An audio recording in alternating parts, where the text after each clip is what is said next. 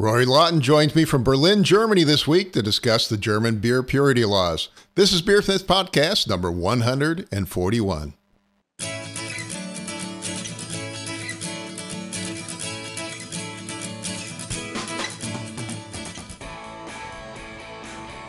This is BeerSmith Podcast number 141, and it's late January 2017. This week, Rory Lawton joins me from Berlin to take on the controversial subject of efforts to amend the 500-year-old German beer purity law. Thank you to this week's sponsors, Craft Beer and Brewing Magazine. They're running an amazing deal right now, only $19.99 for a year-long subscription or $17.99 for the digital edition. Every issue of Craft Beer and Brewing Magazine is packed with articles for homebrewers and beer lovers. You can read my new column called Ask the Experts there. Take advantage of their special deal now at beerandbrewing.com. Again, that's beerandbrewing.com. And also the new BrewVision thermometer from Blickman Engineering.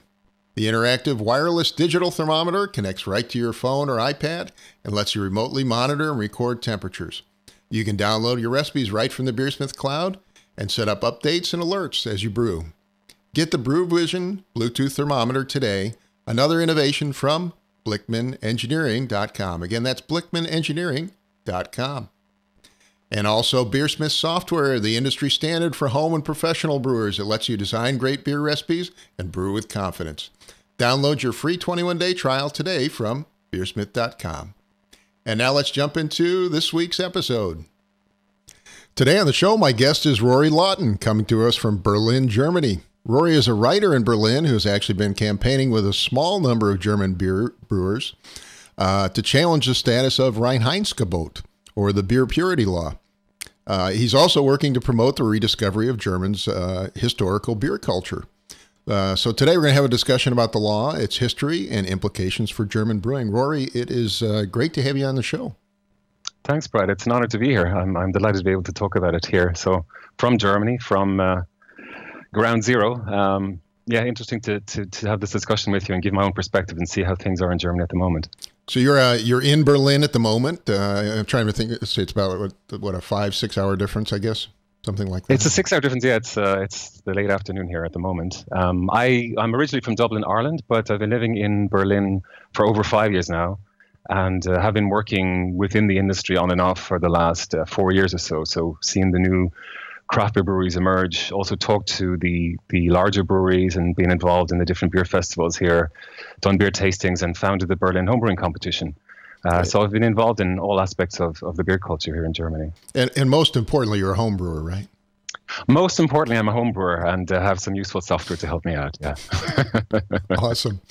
Well, I'm glad to have you here. And I think the German purity law, which many of us here in the U.S. are familiar with, celebrated its 500th anniversary in 2016, so it goes back to 1516.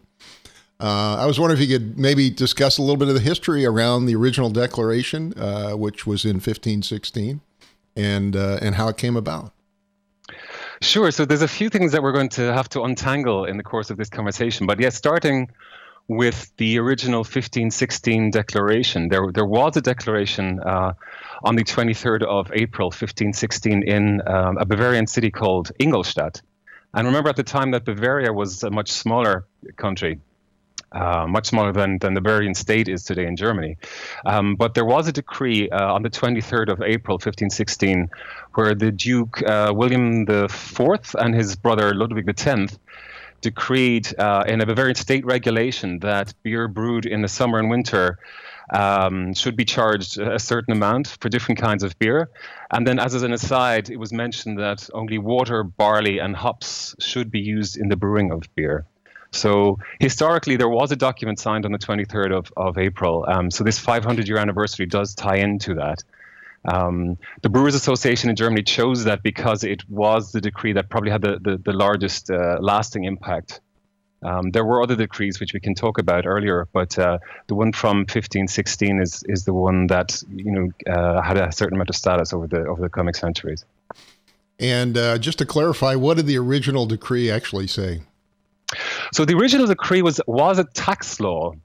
It stated it was largely about. You can find it online, and there's an English translation available as well. It stated the different prices that needed to be charged for different kinds of beer, setting an upper limit on them, and it restricted brewing to water, barley, and hops. And what's interesting there is that there was no mention of malt and no mention of yeast at the time. Now, it was understood that yeast was important for brewing. It wasn't understood as a fungus at the time, but there had been discussions between bakers and brewers about the role of yeast and who was responsible for paying for it.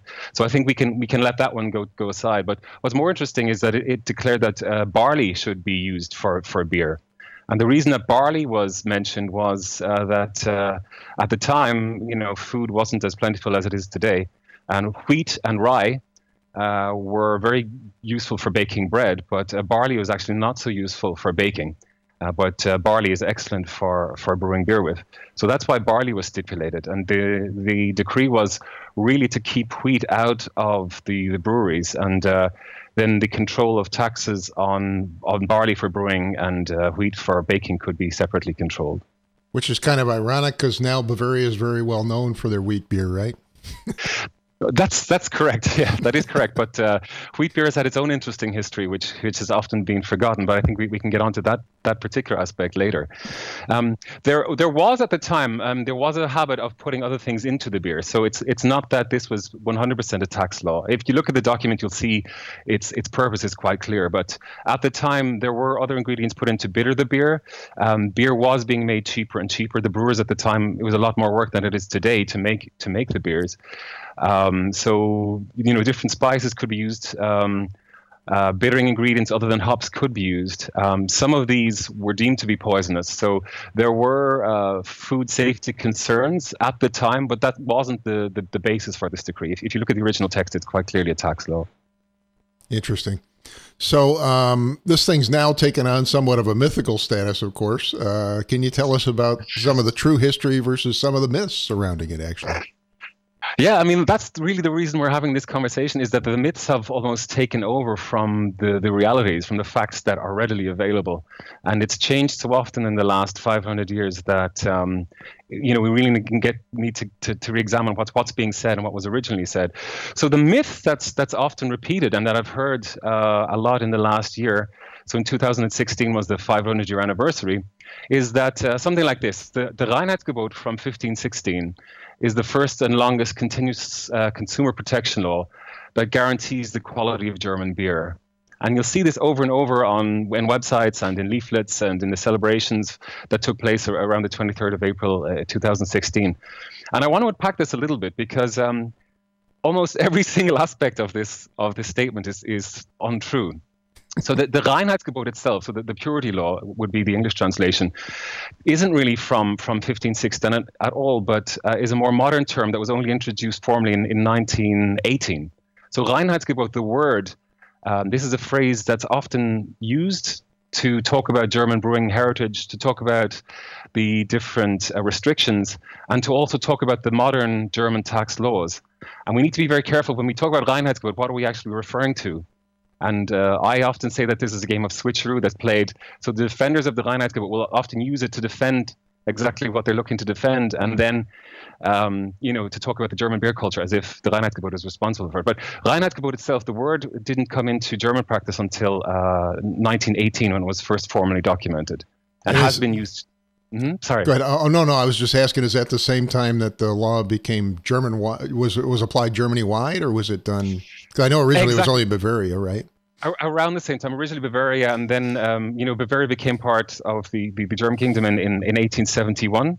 But this law applied to all of Germany in 1906. But at the time, it was a tax law.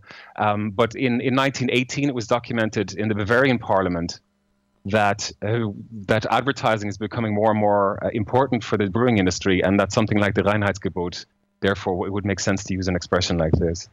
So that's the first one. The word itself is important, that we clarify what we mean when we talk about the purity law, Reinheitsgebot. And what does the word mean if I was translating it to English? The actual So word. Reinheitsgebot, so Reinheit would mean purity, and Gebot is a law. So it actually, the technical translation would be the purity law. Hmm. Makes sense. Yeah. So what's often said that this is the first and continuously running consumer protection law. It certainly wasn't the first, and this is known. For example, in 1487 in Munich, there was a separate purity law signed by Duke Albrecht IV. Before then, there was another one, the Statuta Taberna in Weissensee from 1434, which was also restricting what brewers could do in the mash tun. So it's certainly not the first law of its kind. But it did have widespread impact and then later widespread appeal. So 1516 is a nice marketing term. And to use the law as it applied to all of Bavaria, but it certainly wasn't the first. The next part I wanted to tackle is that it was continuous. It wasn't continuous at all. It was often ignored in the last 500 years. And, brewers would use other grains.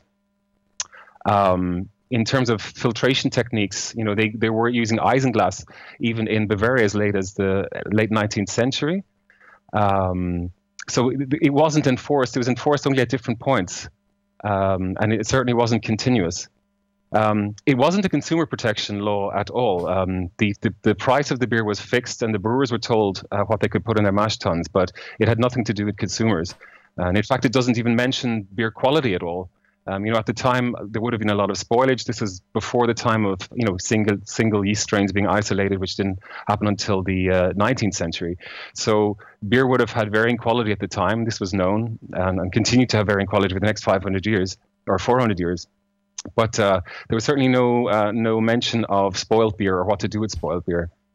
And the original statement doesn't mention yeast or malt. So in that sense, the law itself has changed. So wheat was added later, and then there were further restrictions about top fermenting and bottom fermenting yeast that were introduced over the next centuries. So in terms of continuity, there's no continuity there at all. Yeah, I had. Go ahead.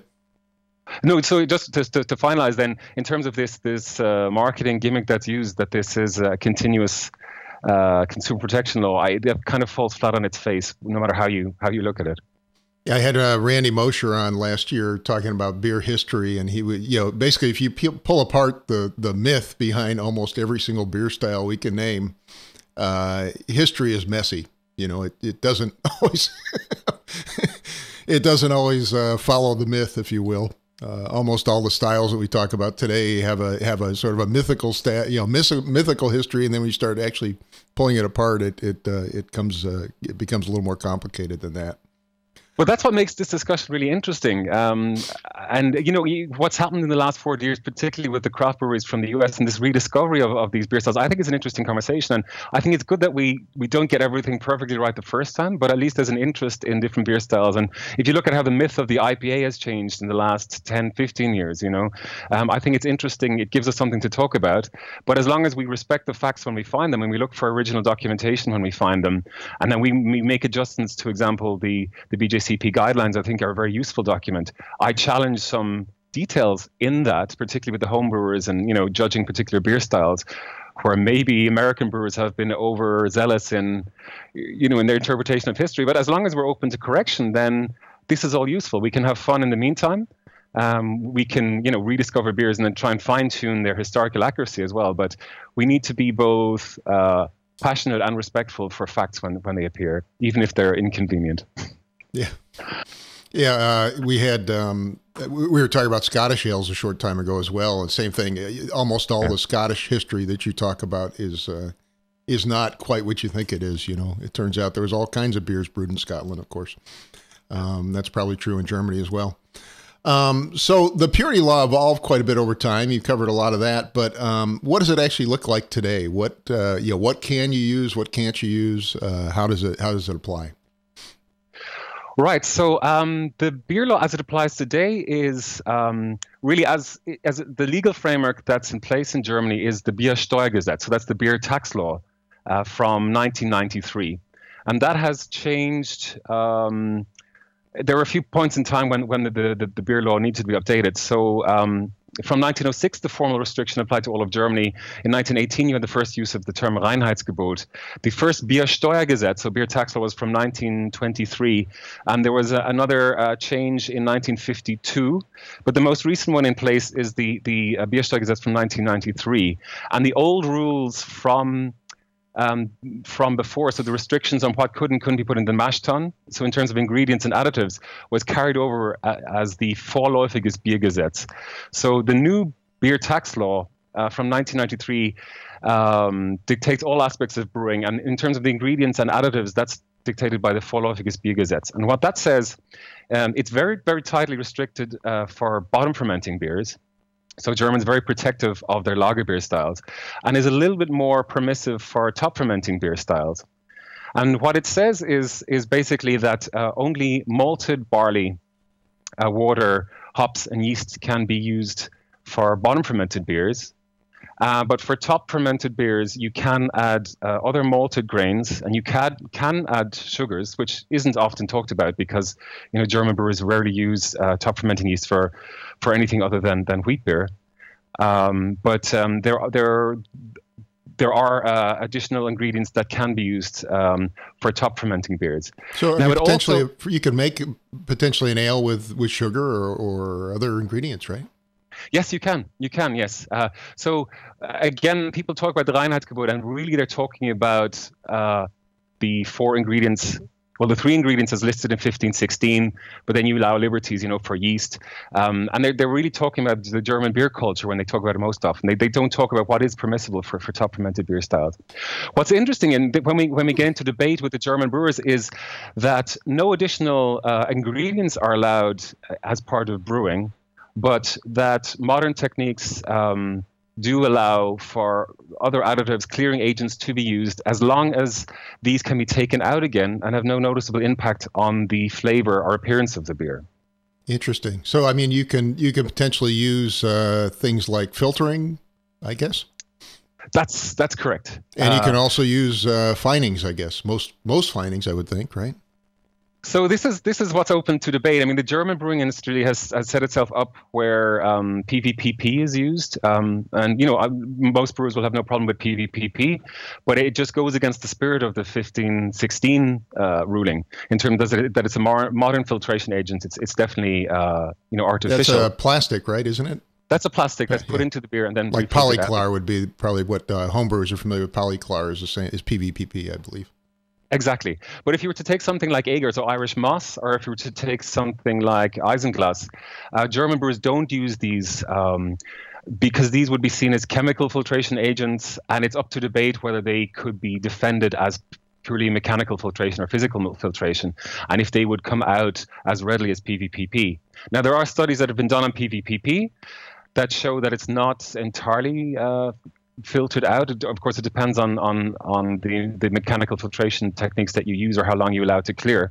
But in studies on recently on 14 commercially brewed Pilsner beers in Germany, traces of physical filtration were found in the beer, and this caused a little bit of a stir because it's supposed to be completely clear by the time that the beer ends up in the bottle.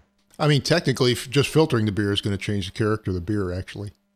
Correct. I mean, it's going to take out things. It's going to take out proteins, and you're a long way away from the manual brewing of the past when you do use such techniques. And again, this isn't about these techniques damaging the beer or making the beer worse. It's just that this is somewhat deceptive. That the German beer drinkers mostly believe that only the natural ingredients are used, and they're not aware of how the filtration techniques change the character of beer.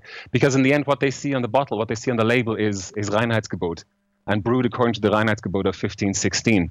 So there's a little bit of a marketing play that's used to deceive the German beer drinker. And these techniques, they don't have to be put on the labeling. So on the label, you will see water, barley, malt, hops, and yeast. But the brewers aren't required to put any of the other additives onto the labels themselves. Interesting.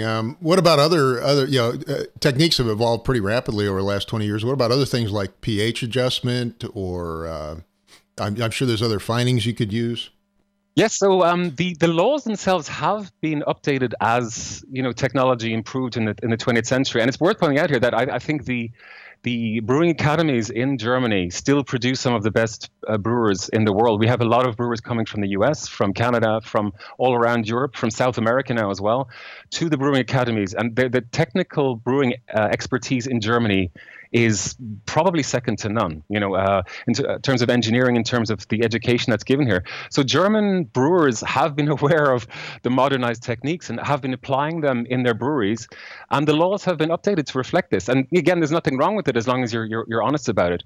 But as we mentioned, mechanical filtration, we mentioned PVPP, pressure fermentation is allowed. If you want to make beer in vast quantities, pressure fermentation is allowed. Dilution post-fermentation is not allowed, on the other hand. So once the final gravity has been taken, the law says that you're not allowed to dilute the beer. So you can't make high gravity beers and then dilute them. And you can't, I assume you can't blend beers either then? Is that true? You can blend Farbmalt, so colored malt, to make a darker beer out of a light beer.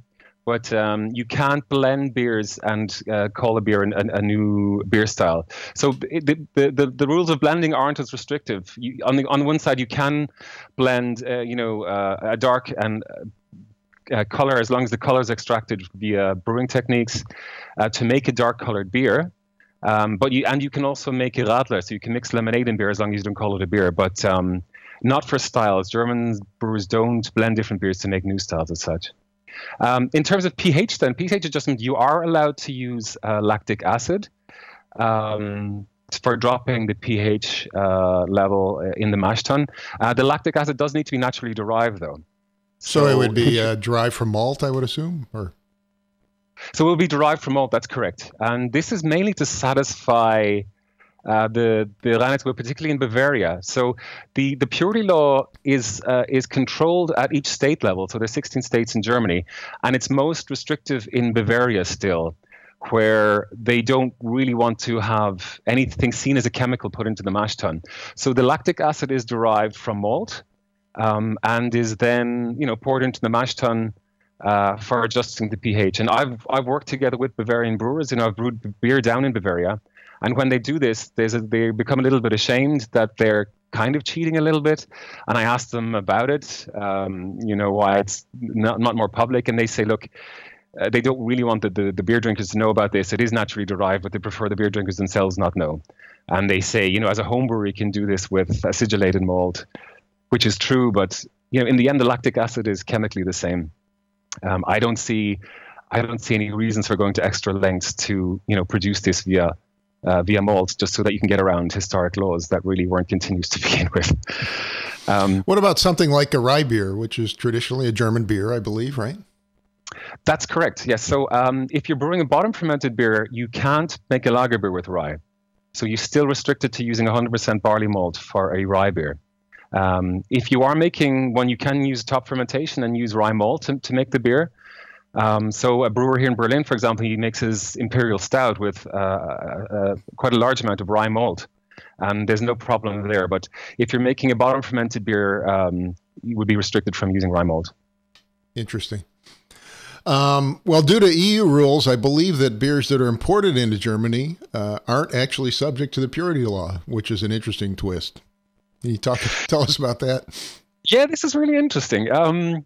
So in Germany, the laws only apply to beers brewed by German brewers and sold as beer in Germany. So if you're brewing a beer in Dublin, for example, take, for example, the Guinness Brewery in Dublin, you can export that beer into Germany, and you can sell this as beer in Germany. So the EU stepped in here in 1987 and basically said that Germans had a monopoly over their beer drinking culture, beer culture. So since 1987, it is possible for brewers outside of Germany to sell their beer as beer in Germany without the laws applying. Likewise, and they can make pretty much anything, right? I mean, they could brew anything. You can brew anything. So, roasted malt, for example, is fine. You can use isinglass for filtering. The Belgian brewers can add cherries to their small percentages of beer, for Kriek, Lambic. the brewers that are making stronger, higher gravity beers such as Belgian Triple will add 15-20% sugar and can get away with selling that as beer in Germany. So that's not a problem. Interestingly, German brewers can also get around the laws or ignore the laws completely for their export beers. So larger German brewers have been known to sidestep the rules and make beers particularly for export. And sell them on the international market as beer, even though they wouldn't be able to sell them in Germany as beer. So this is kind of embarrassing for those brewers that have been caught out. Because it shows double standards, you know. So it only applies to German brewers making beer to be sold as beer in Germany. But that's kind of the way the German brewing industry, particularly for the larger brewers, that's the way they like it. They like the walls to be up, you know, around the industry. And they're not interested in taking these walls down for imported beers or for you know, allowing more freedom internally, because the beer styles that are being sold today are largely the ones that these rules apply to. There was an interesting case for Guinness. So I just wanted to touch on an interesting case for Guinness when they were challenged about 10, 15 years ago about the use of roast barley and the German purity law. So Guinness Draft uses roast barley, you know, to give you this roast quality in the beer, a certain amount of bitterness and dryness. Right, but it hasn't been malted is the key point, right? It hasn't been malted. And because this is roast barley, it's not allowed to be used even for a top fermenting beer in Germany. So Guinness couldn't open a brewery in Germany today in 2017 and use roast barley, and even though it's a top fermented beer, sell this as beer in Germany today. But when they were challenged online about, you know, whether this applies to the Reinheitsgebot or not, the head of marketing who came online and made a post, he phrased it very interesting. He said, no, our beers do meet the standards of the 1516 Reinheitsgebot, and we only use the natural ingredients, water, hops, and barley in our beer. And that was the perfect response. You know, he didn't have to go into the details about roast barley and whether roast barley is malted barley. And that's what the beer drinkers in the end are interested in. They want to know if it's natural or not. You know, they want to know if they're being cheated or if they're chemicals. It's not about the, you know, whether how long the grains were malted for, or whether, you know, the degree of roasting, you know, means it's malted or not. They're just interested in the pure natural ingredients, and they don't really care about roast barley as a small amount of the grain bill in an Irish stout. I mean, doesn't the fact that an imported beer can potentially contain anything put the domestic producers at somewhat of a disadvantage? I think it does to a certain extent. I mean, there are ways, because there's a whole bunch of styles, for example, you can't brew. Yeah, that's true. But in Germany, the beer market for these beer styles is very, very small. So the German beer drinkers aren't really interested in Belgian triples. They're not really interested in braggots. Even if you look at the beer styles for where the rules have to get exceptions, for example, with the Gose or with the Berliner Weisse, the German beer drinkers aren't really interested. In the north 2/3 of Germany, it's you know, 95% Pils is consumed.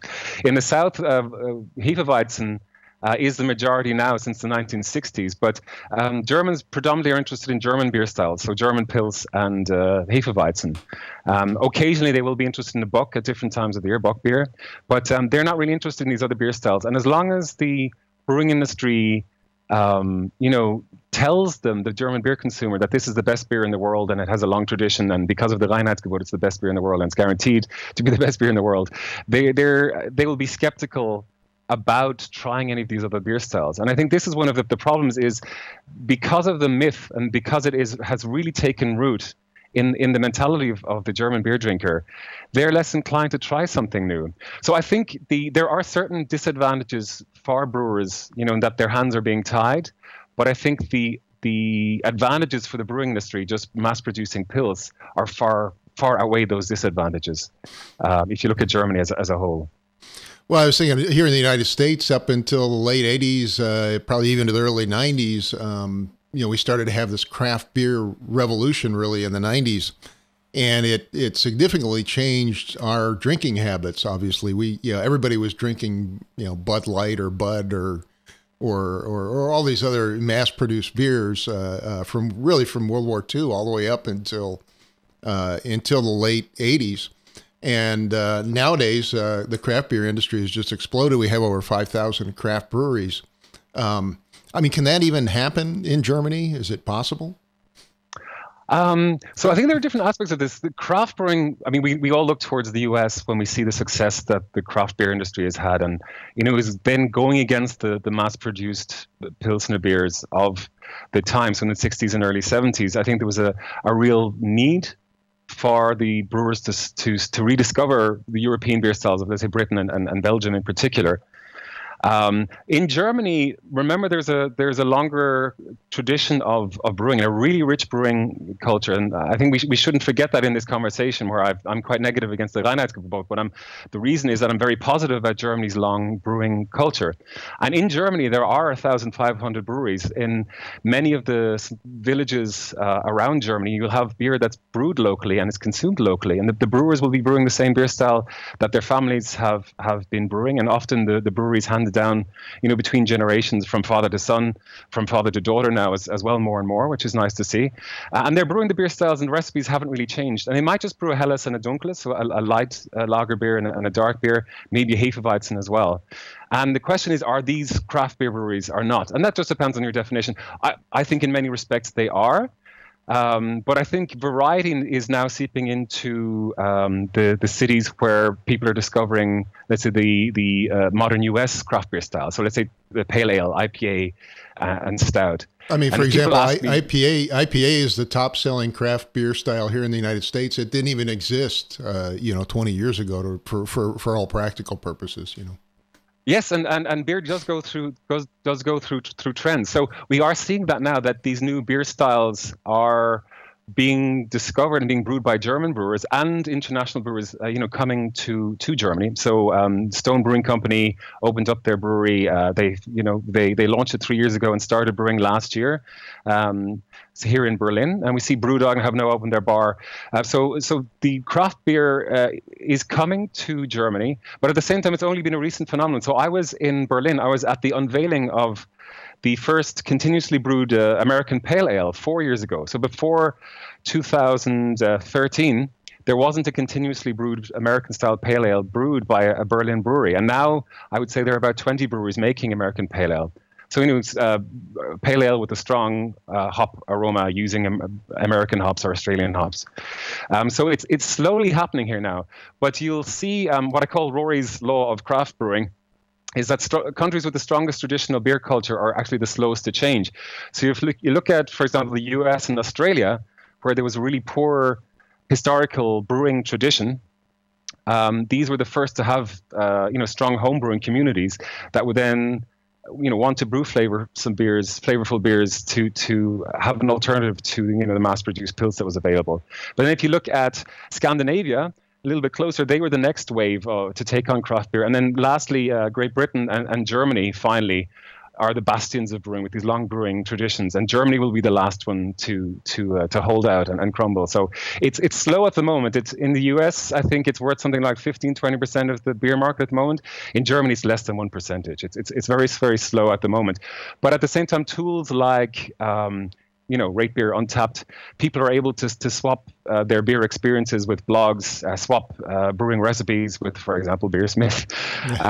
So there is a community that's sharing information more and more, sharing knowledge. There are more and more hops on the market, so there's an international community, and it's nice to see that the craft beer. So these new styles are coming to Germany as well. But let's not forget that there are smaller breweries around Germany that have been brewing by hand, that have been brewing traditional styles, such as Hefeweizen, such as different lager styles. And those shouldn't be forgotten. And I would hate for this new wave and this new interest in beer to forget about these, because I think that's really where the German brewing heritage needs to be protected, is in these smaller breweries.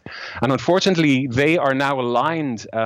They see craft beer styles, so pale ale, IPA, stout, porter. They say these as being challenging to the German beer tradition. I want these breweries to keep making exactly what they have, using the exact same recipes, the exact same ingredients, as they have been doing, that they keep these traditions alive. But they see themselves now as being challenged by new beer styles, and they're aligning themselves, unfortunately, with the bigger mass-produced, Pils, German Pils that are being brewed by big industrial breweries around Germany. So what we see in Germany today is largely what you saw in the US in the 1960s, is that, large industrial brewers have taken a lot of the flavor out of beer, and because they've been competing mainly on price. So in Berlin today, most people will drink Pils, and a lot of people will buy the Pils that they know, or they buy the Pils that is the cheapest. And you can get a half liter of Pils for as little as 28 euro cents. So that's 30 US cents it was, in your supermarket. Yeah, I've been to Germany a couple of times. It was pretty astounding to me that the beer is basically cheaper than soda or water, which is not the case at all here. Correct, yes. So beer has become a commodity, and if your beer is a commodity, you want to protect that. You don't want anyone else to come in. And they're competing mainly on price. And that's why this Reinheitsgebot is being protected and celebrated, is that the beer sales themselves have actually dropped for 10 years in a row in Germany. So if you look at the Pils, for example, it has dropped. The numbers have been doctored in the last couple of years because they've included non-alcoholic beer and then Biermischgetränke, so beers mixed with fruit juices and lemonade. But consumption in Germany is still one of the largest in the world, one of the highest in the world, isn't it, for beer? It's quite high overall, but it's dropping. So young people aren't drinking beer anymore. They're not interested in drinking the beer brand that their fathers drank. So they're moving slowly to they're moving over to cider, for example, is now growing quickly. Cocktails in the cities, spirits, gin and whiskey are coming in as well. And beer consumption itself has dropped continuously for the last 10 years. So, if they're competing on price, as you mentioned, is that really affect a lot of the smaller brewers? I would imagine that's a huge disadvantage for as you mentioned, the small family-owned brewers or craft brewers that even brew traditional German beers, right? It is to a certain extent, but not like what you see happening, for example, at the moment in the craft beer industry. There isn't any kind of consolidation going on there. In Germany, there are basically two sizes of breweries. There's the large national breweries that can distribute it amongst the 16 states, and then there are the small family-owned breweries. And there's a huge gap between these two. There are very few medium-sized breweries in between, and the small breweries continue to make beer. They're not expanding; they're just making the beer that's sold locally. And the large breweries are making Pils, for the most part, as cheaply as possible. Now, there are some exceptions. For example, if you take wheat beer brewing, if you look at what Schneider is doing, Schneider Brewing in Bavaria, or Weinstefana, they're making world-class beers. They're not compromising in any way. But if you look in the north, a lot of the Pils breweries are competing. They're not trying to they're not trying to buy up the smaller breweries that just don't have any established brands. It's not really of interest to them. They've almost given up on the German beer market. So for the large German breweries, what they're looking at is the export market. So they're looking at, for example, China and India, where they're looking for some authentic product. And it's difficult to have something more authentic than a 500-year-old beer law that guarantees the best beer in the world. So this is why the myth is being propagated. The market isn't the German market, it's the export market. And German brewers need to continue the myth so that they can sell something special that no other country can produce. Well, and I have to say the techniques and the equipment, and I've been to Germany, and it's just astounding. Some of the brewing equipment I've seen from Germany is just, really probably the best in the world, I think. That's correct. If you see, the smaller breweries are still using breweries that have been around for 100, 120 years. These things were built to specifications, high quality, are still being used in the smaller breweries. The larger breweries, are able to build up, and they have some of the best brewing equipment manufacturers in the world. I was recently in South Africa, and I saw in Cape Town, there's a real explosion, a new interest in medium-sized breweries. So I was at a 30 hectoliter system. They're all investing the money in the Rolls Royces of the beer world, of the brewing equipment world. So they're not afraid to spend the money, and they go straight to Germany for the equipment, and also to German brewers. So I think 4 of the breweries in Cape Town have young German brewmasters there, because the brewing expertise is also highly respected of the German trained brewers. Now, obviously, the German Brewers Association is a staunch defender of the law. the purity law. And from what I understand, they actually tried to get a UNESCO World Heritage status back in 2014, which I don't fully understand, but maybe you can explain that to us. Yeah, this is really interesting. So UNESCO is the body of the UN that is working to protect, the culture and traditions. Particularly since 2005, they've been taking on a non-tangible heritage. So, rather than monuments and buildings, they want to take on some of the practices. So festivals and dances, and brewing fits within this mandate as well. So in 2013, the German Brewers Association, which is a body that really is at the top of the brewing industry. It oversees the large commercial breweries, but also is the umbrella body for a lot of the regional brewing associations. So all brewers, willingly and unwillingly, seem to end up being a part of the German Brewers Association. But they, in 2013, they started a bid to have the purity law, or the Reinheitsgebot, the document from 1516, so this myth that we just discussed, they wanted to protect this under UNESCO, basically wanted recognition of it as a valuable good for cultural heritage and that it should be protected so that Germany would have something unique. And by the end of 2014, it became clear that this bid was being rejected. And the reasons given by the committee, by the German member of the committee, were that it seemed to have restrictions, seemed to play too much of a role in the bid, so that restrictions on brewing practices weren't really part of the UNESCO, what they were trying to protect. And also there was a disconnect in modern German brewing from handcrafted beer as it was, historically.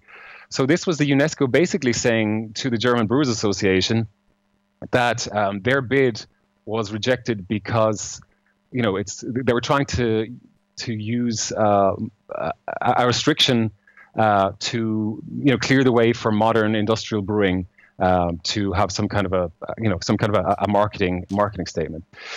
It was interesting because in 2016, so just over a month ago, Belgium applied for their beer culture to be protected, and they succeeded in their bid. So at the end of 2016, only 2 years later, Belgium was accepted, and Belgian beer culture, very specifically, is now protected under UNESCO. And if you look at the UNESCO ruling, they say things like, Belgian beer culture is worth protecting because Belgium has a wonderful brewing culture, beer and food pairings, the Trappist beers, beer education, the variety of styles, 1,500 different beers. Yeah, it's like the Disneyland of beers, really. Exactly, and this is something worth celebrating. So, Belgian beer culture in its different forms. Of course, there are commercial breweries there. There are some brewing, low quality pills on a massive scale. But what UNESCO was protecting is the positive contributions of the Belgian brewers and the Belgian beer drinkers, and the communities there sharing home brew recipes. All of this is worth preserving, and this is in direct contrast to what the German Brewers Association was trying to protect. So I believe that if Germany really was interested in protecting its German beer culture, you could protect things like the Oktoberfest, like the discovery of bottom fermentation techniques, of the bottom fermenting yeast, of Rauchbier, of the brewing styles around Franken, of the beer drinking vessels, of the Maibock, the different seasonal beers, of Kölsch, of Düsseldorfer Alt, of Gose, of Grätzer. Germany has a really, really wonderful beer culture, and maybe second to none in the world. But none of these things are being celebrated because we're all at the mercy of this engine that's trying to export more beer by propagating a myth. Well, I would argue, though, that the German purity law is certainly a central piece of German heritage, and certainly the brewing traditions that go back hundreds of years are very central to the German culture. So I do think so, but I think we need to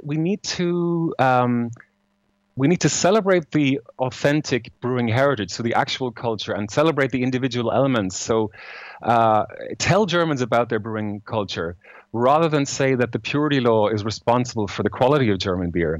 Because German Germans technically do still brew good beer. Even a lot of the mass-produced beers have I would argue, a higher technical quality or fewer flaws than some brewed internationally.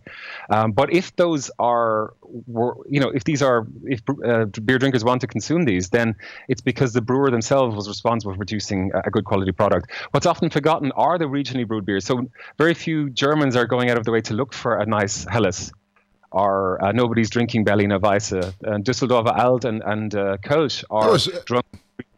That was a question I want to ask you. Where when the purity law was enacted across Germany in 1906, did we lose some traditional beer styles?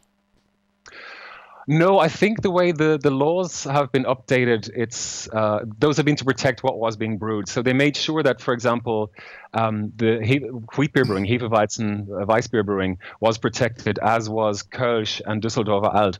So they didn't run any of the beer styles into the ground.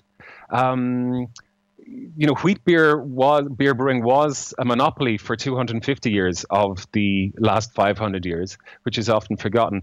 But that was to do with how tax laws and how monopolies work in the 16th, 17th, 18th centuries. The way the modern beer laws are applied, they made sure they didn't want to stop anybody brewing. But there are a few cases that I can give you where the law was challenged. So, for example, one example is the Brandenburg beer war of the 1980s. So there was a dark beer, Dunkel, that was made with 2% inverted sugar that actually did historically have a recipe that was formulated this way.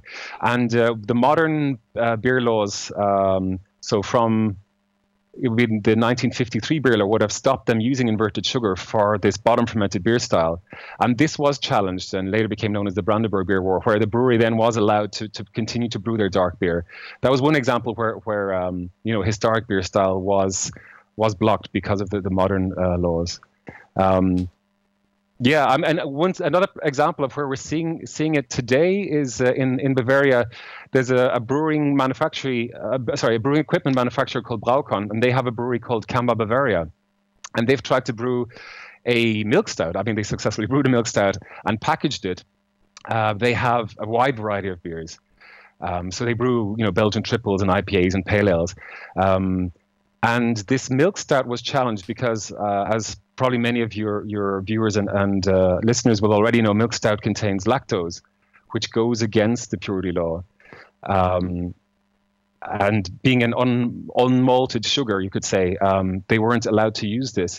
So Kamba Bavaria was blocked from selling this product as beer.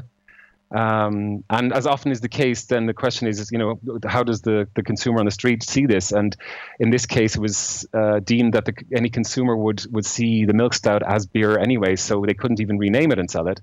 So what they did instead was they went across the border and had the beer gypsy brewed in Austria, and then re-imported it, packaged it, and sold it as milk stout again. So there are ways around the law, but it is slowly being challenged by different breweries. Now, I assume there's no serious legislative attempts to actually get it changed, right? No, at the moment, it's only individual brewers are tackling it. And here it is worth pointing out that the modern law, so since 1993, it is allowed to have what are called regional or specialty beers brewed. So the law does allow brewers to apply for special beer status. So you could say that something, for example, a Leipziger Gose, which does use some coriander and sometimes salt in the water, that this beer style has historical significance, and you can apply for an exception. And you need to be granted the exception for that particular beer, but then you can brew that style and you can continue to brew that beer style as an exception. So it does allow for this. But of course, this again is playing into the hands of the larger breweries, because as many small breweries do when they're brewing historical beer styles, these are seasonals. They're not, turning over a percentage of their production into this. It's not like they can plan 3-6 months in advance to apply for the exception. I know brewers in Berlin who, formulate their recipes on brew day as they are pouring the ingredients into the mash tun. And for those brewers, they can't apply for the exception for every single, seasonal beer that they're brewing. So this again plays into the hands of the large brewers who might want to brew a Gose or occasionally a Belgian triple, as had occurred, but not for the small brewers who can't apply for an exception every single time. I mean, we have nano breweries here locally that, they brew a different beer every day almost. It's pretty astounding. It's fun, though, because you go in there and they've always got something new. It is, and this kind of freedom, again, for 99% of the beer drinkers in Germany, this won't really be an issue, because at the moment they're interested in Pils, and eventually they'll be interested in Pale Ale, IPA, hopefully Stout, and some Belgian Stout. And all of these can be brewed according to the law. So in that sense, the law itself isn't restricting them. Very few beer drinkers I can see for the foreseeable future are going to be clamoring for, beers brewed with heather or braggots, or, beers brewed with juniper. It's the architecture of how this restriction is enforced that is the problem. It's not that, all brewers should be brewing, throw caution to the wind and be throwing everything into their mash tun. Yeah. It's the fact that it's an artificial badge of quality when it clearly isn't, that I think is the problem here. So it seems like living in Berlin, you must be fighting an uphill battle. You probably do you get a lot of hate mail every day, or?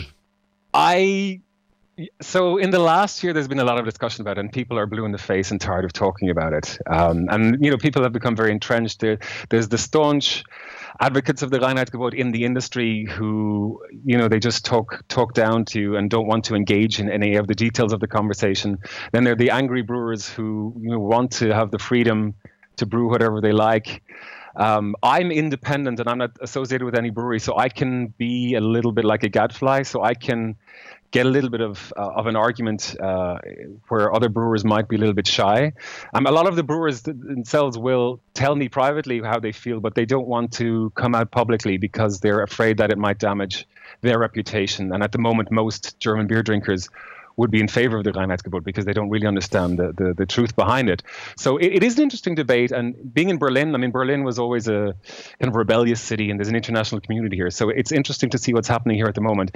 In Bavaria, in the south, so particularly around Munich or around Bamberg, they're very protective of their brewing heritage, and they think that's synonymous with Reinheitsgebot. So there, I would be less likely to have a public debate. Because I think there it's just worth celebrating what they actually brew, particularly in Bamberg and the breweries around Bamberg. Yeah, you might get tarred and feathered or something, Yeah, well, I have received hate mail, and I have had public spats, particularly via Twitter, with different export managers of large breweries who claim to be independent, and but if their sales bonuses are dependent on the export market, I think it's pretty clear what side of the argument they're going to be arguing on. Okay. Well, I'm actually coming up to the end of the timeline here, Rory, but I just wondered if you had a second or two closing thoughts.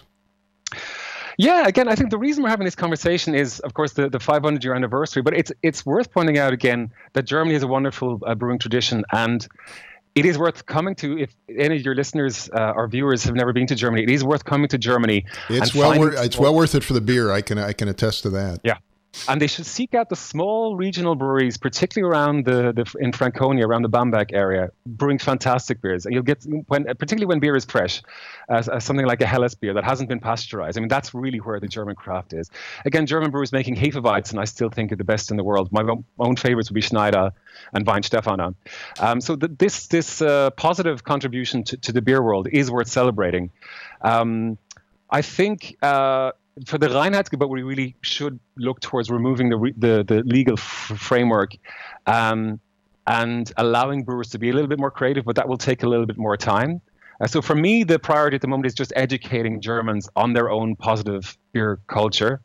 And then finally, the German Brewers Association is only really representing the larger breweries, even though they claim to be representing all aspects of German brewing culture. And I just think the German brewing tradition and German brewing heritage is in the wrong hands there. And that for UNESCO, for example, another bid should be made that celebrates the positive aspects of German brewing. Let's not forget in Germany as well, since I'm based in Berlin, that we shouldn't keep these walls up, that the German beer drinkers should also be encouraged to try other beer styles, like British beer styles and Belgian beer styles. And that ultimately variety is the spice of life, and it becomes more interesting when this variety is available in Germany too. Well, Rory, thank you for joining us. I really appreciate you coming on the show. Thanks for having me. Thanks again to Rory Lawton. He's joining us today from Berlin. Roy is a writer in Berlin, working to challenge the status of German purity laws. Certainly an uphill battle, but good luck with that. Thanks, Rory. Well, a big thank you to Rory Lawton for joining me this week from Berlin. Thanks also to Craft Beer and Brewing magazine. Every issue is packed with great information for homebrewers and craft beer fans. Take advantage of their fantastic sale and get a 1-year subscription now for only $19.99 at beerandbrewing.com. And also Blickman Engineering, creators of the innovative new BrewVision wireless thermometer. Remotely monitor your brewing system from your iPhone or iPad, record data, set alerts, and grab recipes directly from the BeerSmith cloud. The BrewVision thermometer, another innovation from BlickmanEngineering.com. And finally, BeerSmith software, the industry standard for home and professional brewers. It lets you design great beer recipes and brew with confidence. Download your free 21-day trial today from BeerSmith.com. Thank you for listening. I hope you have a great brewing week.